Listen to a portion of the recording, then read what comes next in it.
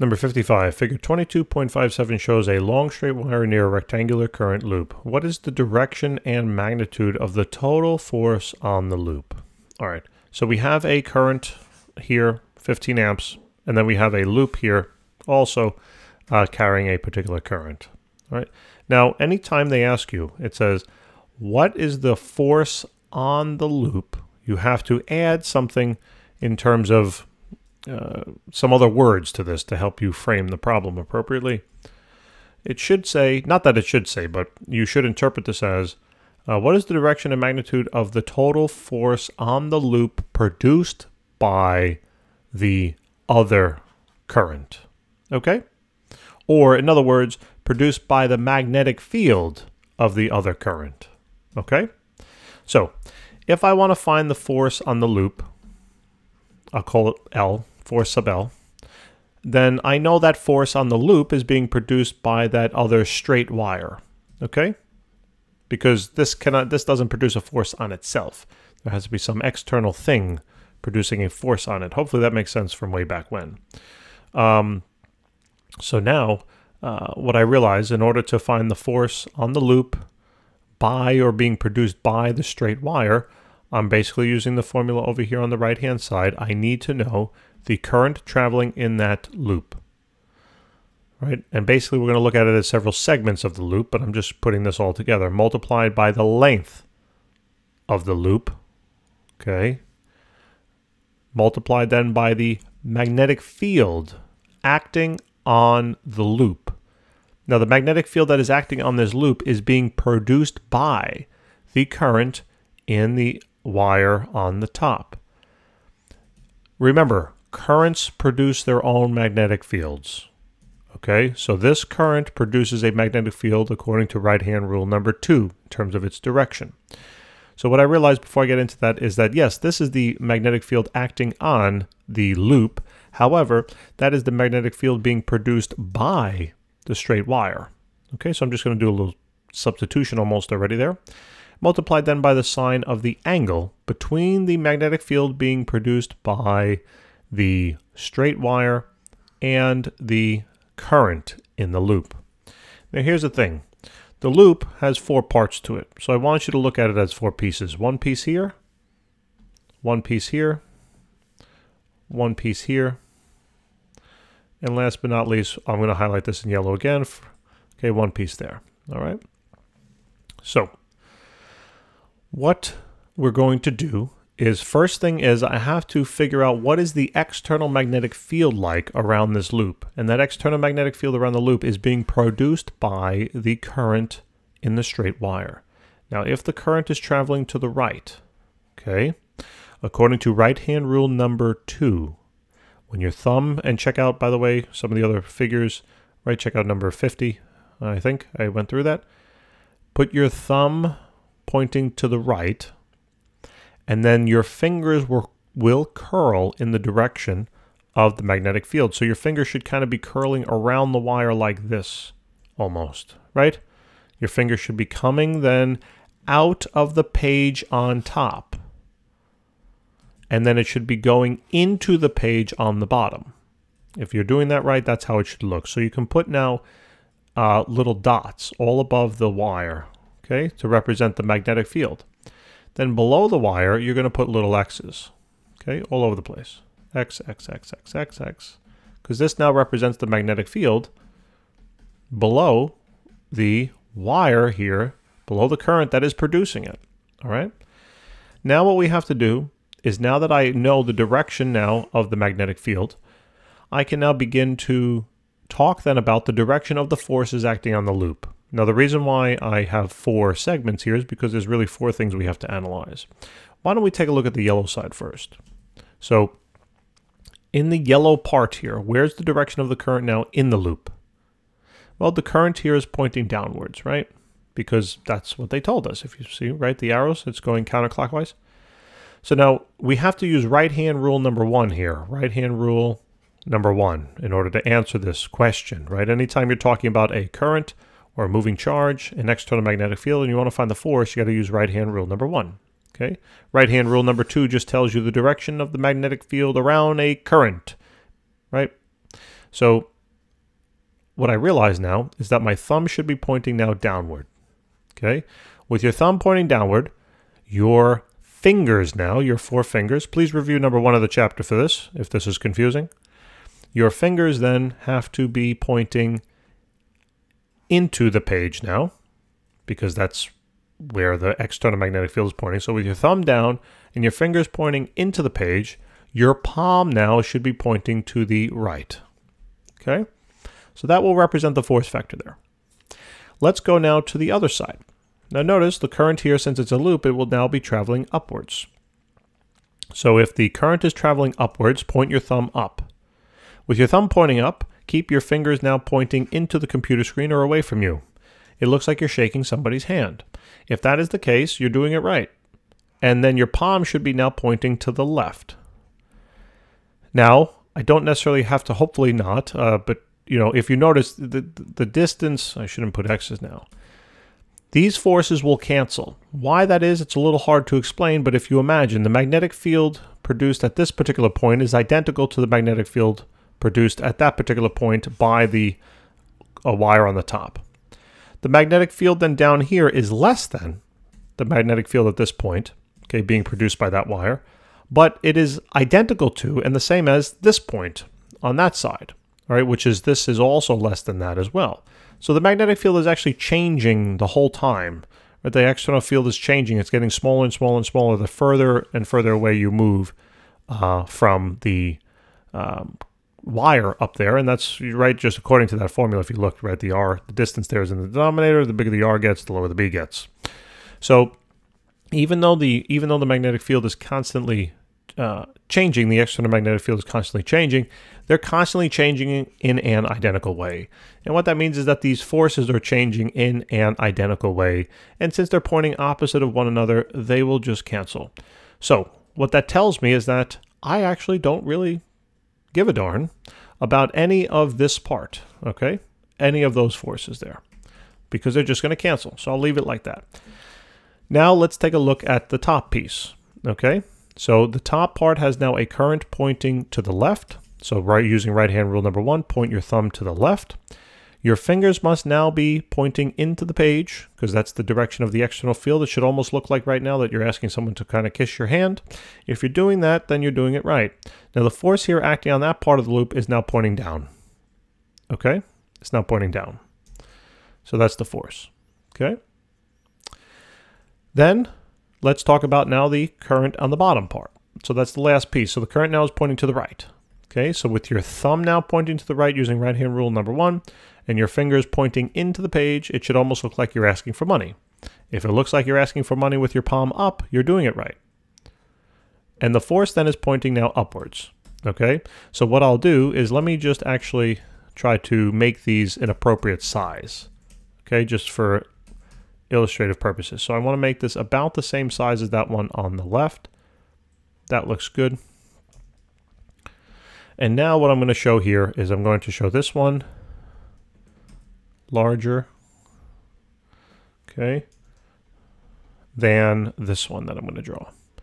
And the reason being is because they are not equal now. These two, you might be saying, well, they're pointing in opposite directions. Well, sure, but just because two forces are pointing in opposite directions doesn't mean that they'll cancel. They got to be the same magnitude. And these are not the same magnitude. And the reason why is because the magnetic field, the external magnetic field being produced by this wire on the green segment is larger than the magnetic field being produced on the blue segment. And that's what we're going to calculate now. Okay? I'm sure you're thoroughly confused, as I was when I first approached this topic. But, you know, keep watching the video, keep thinking about what I'm saying. I'm trying to be very careful in the wording. So hopefully that's going to make sense. So now what I want to do here is I'm going to calculate the force acting on the green length, okay, specifically. So the force acting on the green length produced by the straight wire is going to be equal to the current flowing through the green part times the length of the green part times the magnetic field strength of the straight wire multiplied now by the sine of the angle between that external magnetic field being produced by the straight wire and the current acting on the green wire. So let's just take care of that first. If you notice here, it was always a 90-degree angle, right? This Current here is pointing to the left. Magnetic field is pointing into the page. Those are 90 degrees. So sine of 90 is 1. So that just cancels. So now what I'm going to do is I'm just going to plug in the values. Well, actually, let me do one more substitution, okay? So now we have the current moving in the green wire. They told it to us. That was I2, right? It's going to be 30 amps. It's 30 amps all over the place. So we know that. The length of the green part, we also know that. They told you that the width of this thing is going to be 30 centimeters, so we know that. But the external strength, or the magnetic field produced by the straight wire, we don't know. Right? They didn't tell us. But they gave us some information. They told us a current. They told us a distance. So what I'm going to do is I'm going to substitute this formula on in, because this formula over here, as we have seen in the past 4 or 5 problems now, that this formula talks about the strength of a magnetic field produced by a current. Okay? So basically what I'm saying is that the strength of the magnetic field produced by the straight wire should be equal to the permeability of free space multiplied by the current in the straight wire divided by then 2 pi times the distance from the straight wire. Okay? So I'm literally just going to substitute this on in now for my magnetic field strength, okay? Now, you can, instead of calling this R, you can call that D. It doesn't really matter. But this is the distance from the straight wire, okay, that is producing that magnetic field. So I'm going to do some simplifications. The permeability of free space is going to be 4 pi times 10 to the minus 7th, current in the straight wire, divided by now 2 pi times the distance, okay, between those two, meaning the distance between that current and the distance, the distance between that current and the green part, because that is the distance that we're trying to calculate the strength of the magnetic field, right? The magnetic field there. So, okay. What we realize is we can simplify this a little bit, right? The pi's go bye-bye, the 2 cancels, that becomes a 2. And you would see from the prior problem that the formula that I used to shortcut the other one is going to be identical to what I'm writing here, basically. So this is going to be IGLG times IS. Okay, all over then. Don't forget the 2, because I almost did. And don't forget the times 10 to the minus 7th, because I almost did. 2 times 10 to the minus 7th. Okay. Then all over R sub s, the distance. So all we have to now do is do a plug-in. So this is 2 times 10 to the minus 7th. The current in the green wire, they told us, was going to be 30 amps. So plug in your 30. The current in the length, of that green segment that is experiencing a magnetic field there is going to be 30 centimeters, but you know we then need that in meters, so do your conversion. The current then in the straight wire, they told us, was 15 amps. And if you watch the prior problem number 54, you'll understand now why I told you not to combine those 2 currents and just call them squared, okay? Because they can be different. Divided now by the distance between them. Here they gave you 7.5 centimeters, but you know we need that in meters, so 0.075. All right, and now you're good to go. So now all we got to do is plug and chug. So 2 times 10 to the minus 7th times 30 times 0.3 times 15 divided by then 0.075. Okay, and here we go. So the answer now is the force on the green segment produced by the straight wire is going to be 3.6 times 10 to the minus 4th. Okay, times 10 to the minus 4th. Newtons. All right, now that is not the answer yet. That's just the force on the green segment. So we now have to find the force produced on the blue segment now. If you notice, nothing will change except for the length between those wires. The current is still identical. The length of this thing is still identical, right? The current here is still identical. The only difference now is that the distance has gone up, or this blue segment is further now. So what we should expect is that the magnetic field strength acting on this blue portion produced by this red current is going to be less. And if that magnetic field is less, the force should be less. Okay, I'm not sure how I started it, but what I'm saying is that the magnetic field at this point produced by that red wire is less, and therefore now the force acting on that blue segment is less. So watch. The only alteration I'm going to make here is this number down here at the bottom. Okay, it's not that anymore. It's going to simply be the total distance. So it's going to be 0.075 plus then 0.1, right? Does that make sense? Because this is 10 centimeters and this is 7.5 centimeters. So what's the total? The total is then 17.5, right? So in other words, it's going to now be 0.175. Boom. Okay.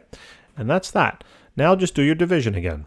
So it's 2 times 10 to the minus 7th times 30 times 0.3 times 15, all divided now by 0.175. And here's the value. This is now the force acting on the blue part by the straight wire is going to be equal to, oh my goodness, look, it's less. 1.54 times 10 to the minus 4th newtons. Now, what is now the total force then acting on the wire? These canceled, so they go, that's 0. There's nothing there. But as you can see now why I drew these different sized, even though they're pointing in opposite direction, doesn't mean that they will cancel. If you were to calculate, and now you might see, if you were to calculate, let's say the magnetic, the force acting on this part, assuming they are exactly in line and the same length relative to the red wire, that they would have been identical, right? And then that means that if you did it also down here, it would have been identical, etc., etc. So they all would have canceled there for the yellow part. Okay, so hopefully that makes sense now. But in order for me to calculate the total, this is simple now. If you got a force pointing down that's larger than the force pointing up, well, you're going to have a net downward force. And by how much? You just subtract the two, right? That's it. I'm going to subtract the exact values here. So that value minus then that value. So we're going to get now a total force. So you call it F sub net if you want. It doesn't matter. Whatever. Is going to be 2.06 times 10 to the minus 4th. Is that the right number of sig figs? Don't even ask. I'm not even paying attention to it. And because now we're doing subtraction, and this is 3.6, maybe that should have been a 0 there. Who the heck knows? And quite honestly, who the heck cares? So here we go, right? Except your professor when he takes off, or she takes off, 17 points on the test. So, and that's it. That's the net force now, okay? Could you imagine doing all this work and then, okay, I got the right end. You got the wrong sig fig, so you get half of the 25 points that this is worth. Yeah, right. Okay. So anyway, guys, thanks for tuning in. I hope that helps. Not bad, but there's a lot to consider. All right. I also consider subscribing. That'd be awesome. If this helped you out at all, it'd be an awesome way to help us out. Okay, it allows us to keep producing videos for you. So we appreciate it. Thank you so much. I look forward to helping you with the next problem, as long as it's not as long. Take care.